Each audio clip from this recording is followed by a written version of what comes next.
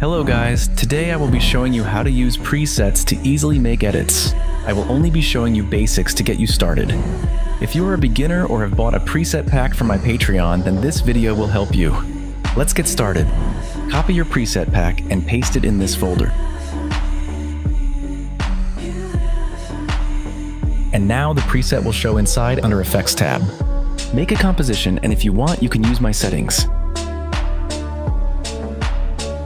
Add your clips to the composition and pre-compose them. And select this little checkbox.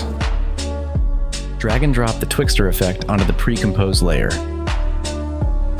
Same for the other one. This Twixtor effect will be inside the free pack, link in the pinned comment.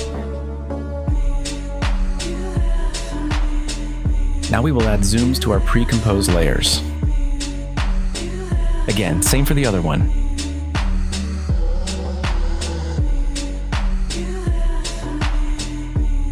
Now we will add a good color correction.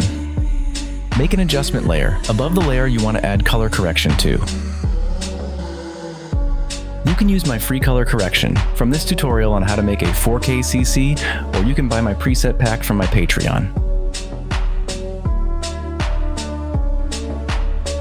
I used Fallout and Dark CC in this example, but I am sure you can find a good alternative to this. This is everything you need to know to use a preset pack. Now I have some announcement to make.